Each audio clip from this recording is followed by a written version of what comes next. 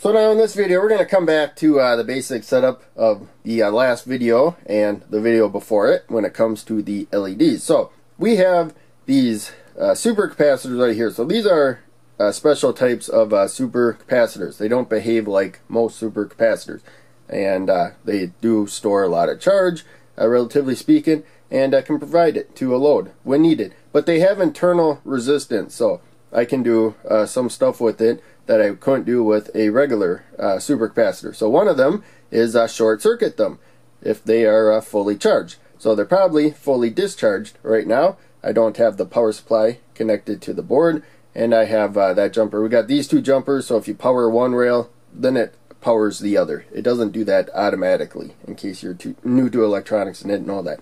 So if you just power that positive rail, you're going to need something to jump across to also power that rail at the same time. So in any case, we discharged them right there. I have current limited to the power supply to 100 milliamps because with these loads, that's if we went up to 12 volts, that's going to be somewhat close to what we're going to need. Actually, it was like half of that, but that was kind of an estimate I quickly made. We have 4 LEDs here that are parallel, so lighting one does not affect the others as long as the power supply can provide enough current. Each one of them might take about 20 milliamps. You don't want to exceed that for a total of 80.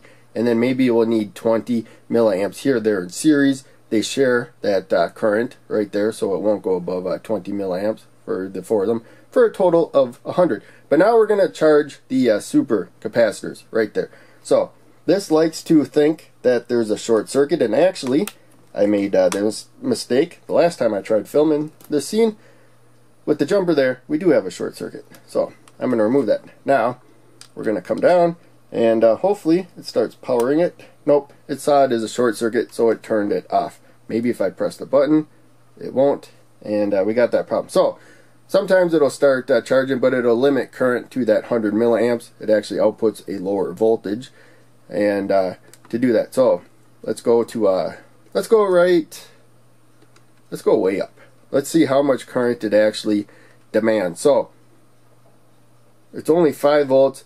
Only, I think, like 15 milliamps or something will be needed by the LEDs. We could remove them, but I'm going to leave them in there now. So we turn the power on. So we needed 1 amp of current total to start charging the super capacitors, and also provide probably the full power for the LEDs right there at 5 volts.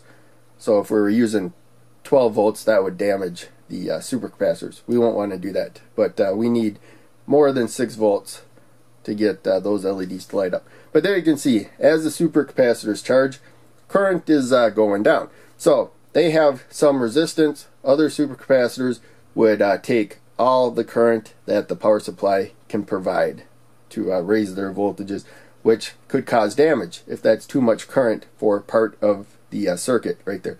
So when we put 5 volts across the 2 capacitors there, we needed about 1 amp of current. So each one of them probably would have accepted about 500 milliamps of current, which tells me that they probably have a resistance of somewhere around, I think that would be about 10 ohms of resistance.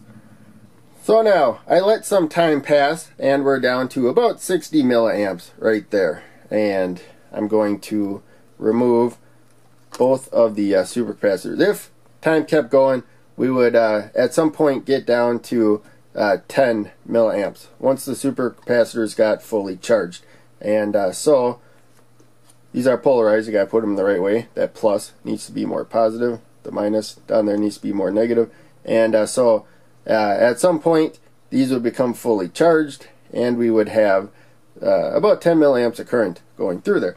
And if we lose power for whatever reason, there you can see that the super capacitors can keep powering the load. So they have low enough internal resistance where you could even short them. They won't instantly discharge, but it's really not low enough resistance to get the loads to get dimmer in this case, to really lose power.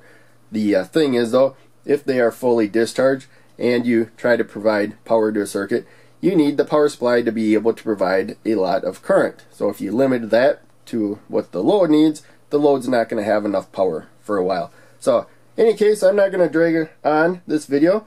Thought I would show that again. Again, these are not really super capacitors that you'll probably find a lot of use for. Maybe you will. Then of course buy them, and if they still look fun, anyways, buy them. But if you're on a budget and you only want to buy what you need, if you think you'll need super capacitors, these are probably not the kind that you'll need. So just be aware of that. But they're still fun, so hope you enjoyed the video. Make sure you check out one of the other videos that I'm posting on the screen, and check out the links below. I'm going to lower the maximum current on here so I don't fry a future circuit in case I forget I raised the value. So see you in the next video.